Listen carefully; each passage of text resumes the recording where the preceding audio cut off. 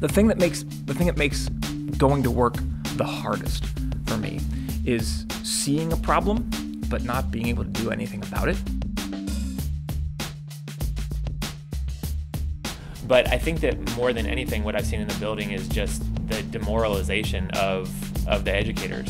For the last 3 or 4 years, morale's been at an all-time low. I know at least 6 teachers off the top of my head who left the profession completely because they couldn't support themselves or their family. Even though I knew what my kids needed, I couldn't possibly give them everything they needed within the constraints of the system, and it felt defeating.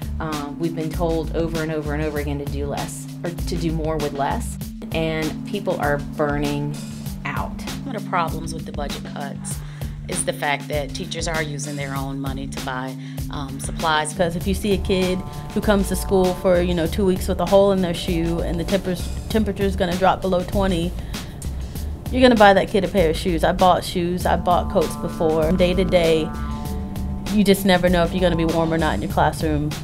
And not only are we getting less resources to deal with this problem that society has just kind of left just in our hands, but we're also now being told that we're the problem. No one cares, no one appreciates it, and you're under attack. So being an educator in North Carolina means feeling like you are constantly under attack. We're having more and more people get out of education, period. No matter what I do, no matter how late I stay, no matter how many IEP goals I write, I'm still stuck with failing these kids. That all public schools are feeling the same pressure. It makes you so angry. And those things have begun to be stripped away, and we're suffering, and our kids are suffering. Everybody says give more money, everybody says they're going to help, but then they really don't.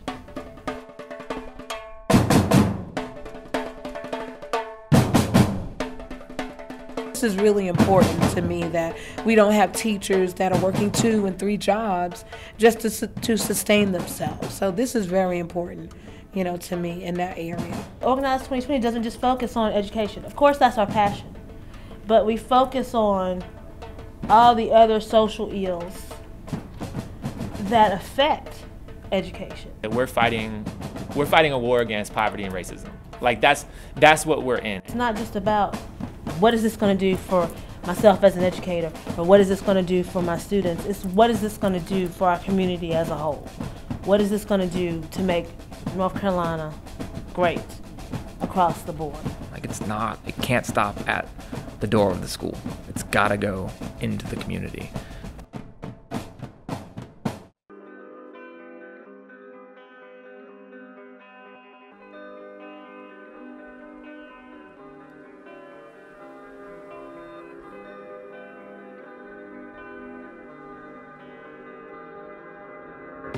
The caucus is about shifting the work of the union. It's about focusing on frames of unionism that haven't been the focus of unions in really quite some time. Because we're going to be out in the streets, we're going to be out with our kids' parents, we're going to be out with our kids. When you really think about it, if you have the power structure to be able to take legal action whenever your rights have been violated, but you also have a mechanism in place that allows you to reach out to others and engage others in our efforts, that's a powerful combination. So this fight is not just the workers' fight. The fight for public education is just not the teachers' fight. It's everyone's fight. Educators should definitely be at the forefront of any type of reform. And definitely educators and teachers and parents are natural allies in this struggle for education. And my kids' parents can say things and do things that I can't say. And my kids can say things and do things that I can say. And I can say things and do things that they can't say. Ultimately, we all want the same thing for public schools or for students in this state. That's for them to have quality education. So remember specifically some real knockdown, drag-out battles in the NCAE buildings over whether or not we should join the Monday protests, because before I specifically remember talking to leadership over there who guaranteed us that they would not eliminate teacher assistant positions. We would get at least a 1% salary increase, and they would not come after payroll deduction for NCAE. And when that budget came out in July, all of that was in there. And so at that point, my level of frustration, as you can imagine, was quite high. That next morning, I went into the office and I told my guys, I said, it's on.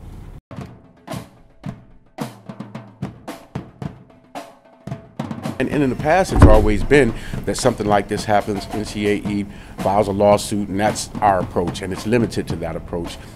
Now that we have a social justice caucus within our organization who is very, very effective, it's been critical to the success we've experienced in our lawsuit cases, particularly when you talk about the decline to sign movement.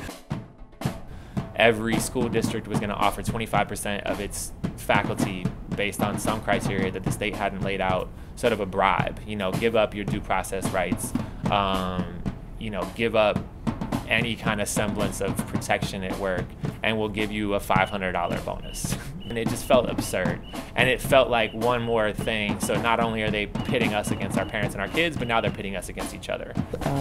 We do not believe that teachers should be competing against each other when we are working all together to benefit our students. So we decided to organize folks. It's to the fact that we not only had our court case filed, but on the other end, we were actually mobilizing members of the community, members in our school, educators, to actually attend school board meetings and speak out and show their presence. If offered a contract, if you were one of the 25% within your school, that you would sign to decline that contract. We didn't have any power at the state level. We didn't have a chip in the game with the General Assembly, but we did have lots and lots of power at local levels. So we just said, let's target local school boards and get school boards to come out against this, because here's a moment where, you know, it's not always the case where educators and administrators and educators and central, you know, office staff are on the same team. But here was a really clear opportunity to have everybody be on the same team. So we thought, let's take advantage of that and get school boards to pass these resolutions. We could encourage our school board members to say that we don't support giving 25% of our teachers a raise when all of our teachers deserve a raise. We ended up surpassing every goal that we had. Something like 50 school boards took it up, and then Guilford County decided that they were going to sue the state over it and say that they weren't going to follow it. But they say that they're going to think about how they can provide due process rights, you know, for teachers locally, and then give us a standing ovation. And it was a really, really emotional moment, right? And it was like, okay, we're in a different moment, we're in a different situation here. And it just felt incredibly powerful. I was very pleased, and it made me excited about the possibilities of other opportunities to change things within the system. But everyone is putting in the work. There is no leadership and then worker bees. We are all the worker bees, and we're all the leadership.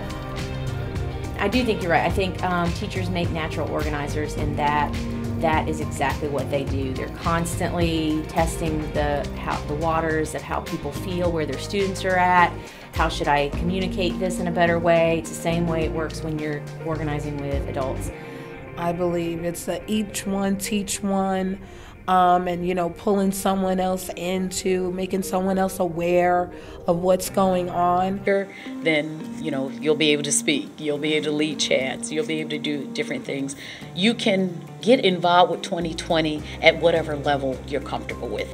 We want to push you out of your comfort zone, but but we'll be there for you. And I think that's the main thing, is that we're constantly pushing ourselves to build skills that we did or didn't have.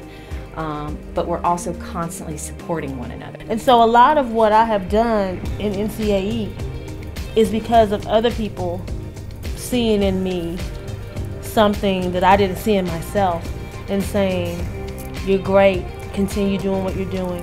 You're passionate about your work. You're passionate about our organization. You're passionate about children. You're passionate about educators.